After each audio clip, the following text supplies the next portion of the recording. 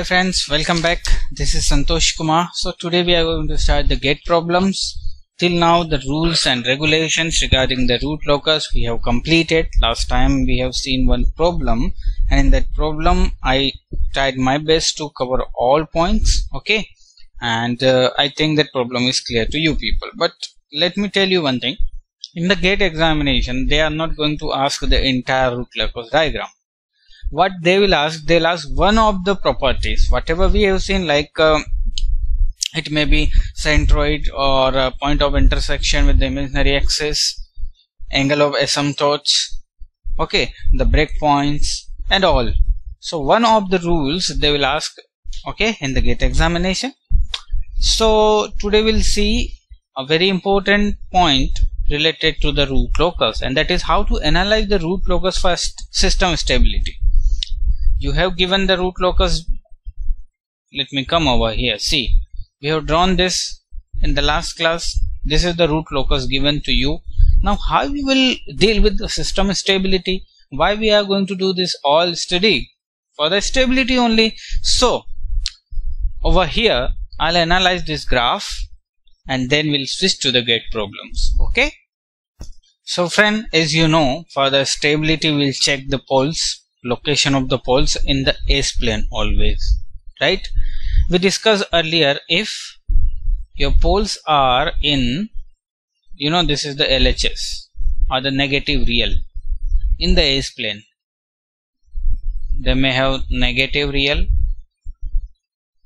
and or in the LHS of the S-plane, system will be stable, isn't it? So this entire reason is for the stability. If your poles are in RHS, your system will be unstable. This is 100% unstable, okay? And if your poles are lying on the imaginary axis, it will be marginally stable. Marginally stable system. Okay, so the same thing will be here only for the root locus. Now let me tell you, wait a minute. Suppose you are looking for the root locus like this. Root locus means your poles are moving in this way. Means the roots of the given system. Okay. What about this system? Is this system will stable? Tell me one thing. This is Z1 at infinity, Z2 infinity. See, this branch are going in the RHS plane, so this system will be unstable system definitely. Over here at this point, can we calculate K value, whatever K value is? Wait a minute, let me change the color. See, if this is the this particular one is the pole, so this will starting at K equal to 0. The poles will always start at K equal to 0 and will terminate at K equal to infinity at 0 of the system, correct? So in between 0 to infinity there will be some value for K. Below that value the system is stable, isn't it? Means from 0 to K, this is the 0 to K, the system will be stable, isn't it? After K, this K is greater than this value, particular value, let's take it A, your system will become unstable. So this is the conditional stability system in which your system stability depends on K value, isn't it? If K is greater than this, your system output will be in RHS, your system will become unstable. If K value is less than A in this region, your system is definitely stable system. And in the stable system also we have variety of things.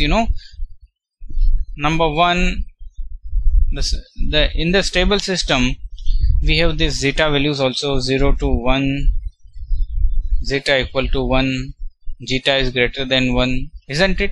And 1 is zeta equal to 0. So for this particular point, zeta equal to 0, isn't it? In this region, this region belongs to the zeta 0 to 1 or not. Why? Because this is the complex region, and for the underdamped system we got the poles that is complex only. means for the underdamped system you will get the poles like this, or better to write in general way, that is JB. For the underdamped system you will always get the poles like this. So this is the reason. Wait a minute.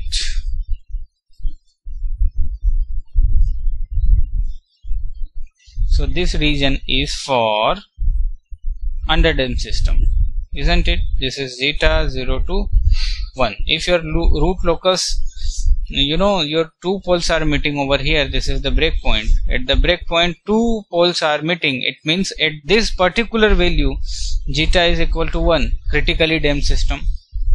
This shows the underdamped system. This shows the critically damped system. And if your poles are coming like this, like this, like this, so this is overdamped system. Because we have seen for the overdamped system your poles will lie on the real axis only. There is no imaginary part or no repetition. So if your poles are like this on the real axis, means it representing the overdamped system. If your poles are moving like this, it will be underdamped system. If your poles are meeting at the real axis, so it will be critically damped system. At the imaginary axis zeta equal to 0, this is marginally stable, and beyond this your system will become unstable. I think this point is clear to you. Now we'll switch to the GATE problems. So let's come to the first question, and this is GATE 2017, 2 marks. Okay. The open loop transfer function given, this is the unity feedback system closed loop control system given, whose open loop transfer function GSHH is this. Now the question is, for the closed loop system shown, the root locus for k greater than 0 less than infinity, means the k range is between 0 to infinity. Definitely yes, because the root locus started from k equal to 0 and it ends at k equal to infinity. Okay. The question is, the root locus for this range intersects the imaginary axis at the rate k equal to 1.5. The value is given, intersection value. And the question is, the closed loop system is stable for 4 options. Okay. So first we will draw the root locus diagram. So we'll get to know what is the condition. But before that, let's find out the number of poles and zeros. Okay. So poles equal to 0.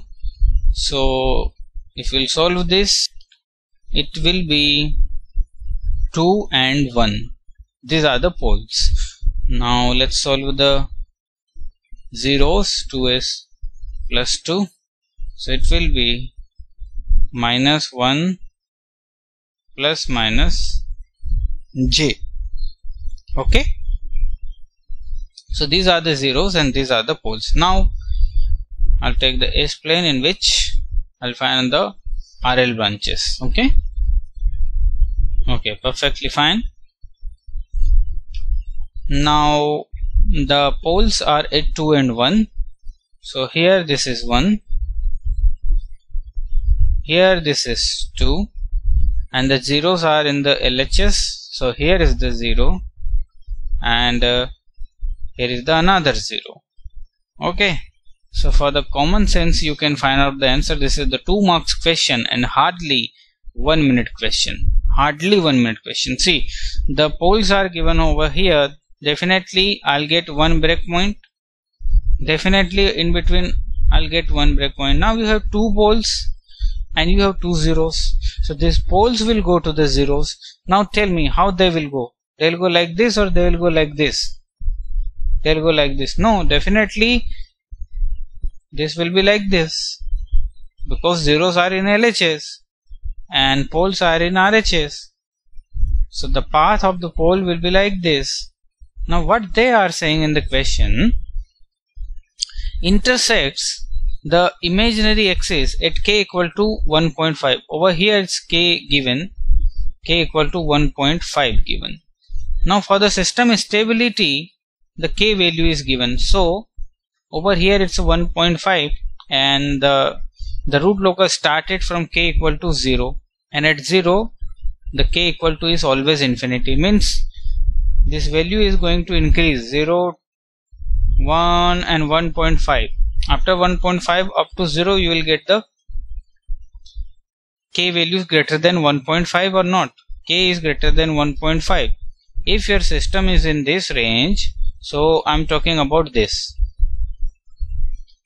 Tell me, you are in LHS. What about this? System is stable or not?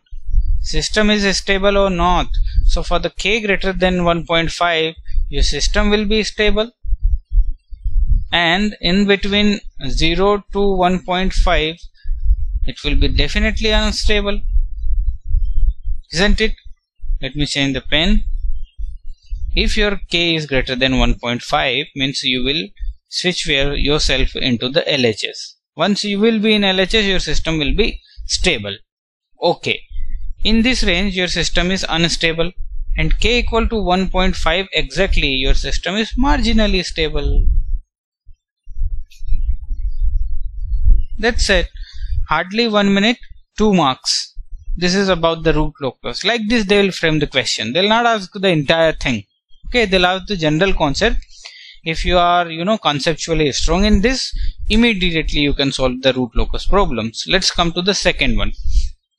Second problem, this is the GATE 16 2 marks problem.